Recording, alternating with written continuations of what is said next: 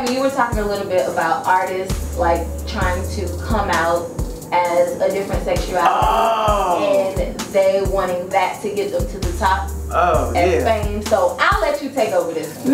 No, it's just been driving me crazy lately with the whole Lil Nas X thing, and now all of a sudden everybody that wants to be, you know, get straight to the top, they're talking about they gay or something about their sexuality. I'm like, is that the new road to stardom? Like, why is it now it's okay for everybody to come out, all these hip hop artists now say, oh, I'm this, I'm that, because of Lil Nas X? I don't understand, like, what is that about? Is it about, did you see a pattern after? Yeah, I see a pattern, and I'm like, is it about the sexuality or is it about being a star? I kind of seen a pattern before that, because really, sexuality and all that has become so prevalent within culture.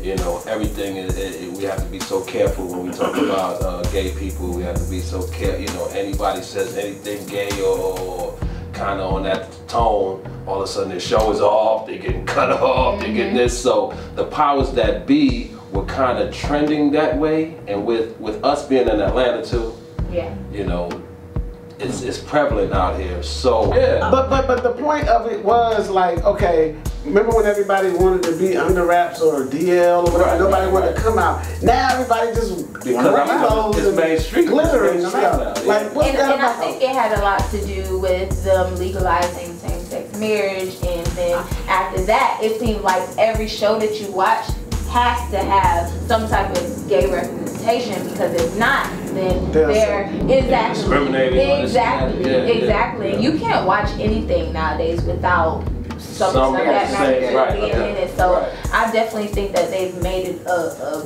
big it's become part of mainstream. It has. You know, but I just feel like it's a hit on future and our youth. Because when it comes to starting strong families, you can't start strong families with that whole era. Well, what era? With the LG. Okay, now we're going into a whole other direction. So, what I'm saying. No, I get what you're saying. I'm saying is, when it comes to that, even when it comes to exploiting this to make it more mainstream, so more people can see it and they can carry on and on and on. But everybody, which that's fine. I know that's fine. You still gonna have your families. You still gonna have this. I'm just trying to figure out why. Let me ask one question. Is everybody was, and I'm just using this hypothetically, if everybody was gay or were not heterosexual, then how would they reproduce? But we're not talking about that. I'm talking about using gay to become famous. I'm thinking that's gonna bring them more notoriety. I'm sure everybody ain't gonna be one way where we can't have kids no more. That don't make sense. No. I'm not saying it makes sense, but I'm saying that part of it is exploiting. So you think that's making people? If you saying, hey, it's okay to be gay. Do it make you gay? Do it make you gay? Hell no. So what difference do you think? No, what you saying? If you training that from kids. Kids. It's like now it's okay to be gay. And it's okay. So you saying it's not okay? No. What I'm saying is it's not okay to put those thoughts or beliefs onto a child who should go through life and learn. And you're utilizing superstars to do it. So if you superstars are that, and that's what they're exploiting, because there are a lot of people that have the same amount of talent that are not being exploited. But if you're saying not to put it on somebody, that means people are still not being who they naturally are, because you don't want this kid to think to be this way. Well, what are you saying? I'm saying that it's being more magnified now. That's all. So it's easier to come out the closet or be that way, and it's exploit. It's not. I feel this is the easiest time to come out the closet. It is. In my lifetime, as far as it's just become part of mainstream, part of the culture. Like you said, every show now has to have, you know. And to me, it kind of it takes away from. It's kind of some. I feel sometimes it's kind of some heterosexual bashing. Hey, I just kind of flipped the other way now. People be mad. You heard about it? I just saw this on Instagram. A gay gang straight bashed some people. They pistol whipped them.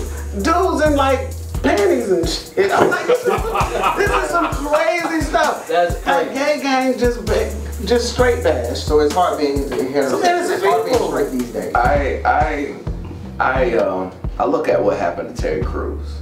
Okay. this dude is huge, like a big muscle bound, used to be in the NFL, bodybuilder, all that, like the antithesis of what you think black masculinity would be. And you know, some white rich Hollywood man grab his Johnson, dog, like it's okay at a party, like, hey. And my thing with Terry Crews is you can tell he's very in tune with his emotions. He cries a lot. I've watched so many, and not to say that's a bad thing, but for someone to do that to him and really just violate his whole person, and then when he's talking about it, he's getting emotional. You know, he's just not that type of man. He may be big, he may be, you know, he may look like he's not the type of dude that will turn around and punch the ball. He's not. Right. He's not. But you, like the fact that, you know, like the casting couch, you know, Lil Nas X, you know, he's out now, but the casting couch has been real funny for years. Yep. You know what I mean? Like for people who are trying to get on or whatever. We've all heard the story.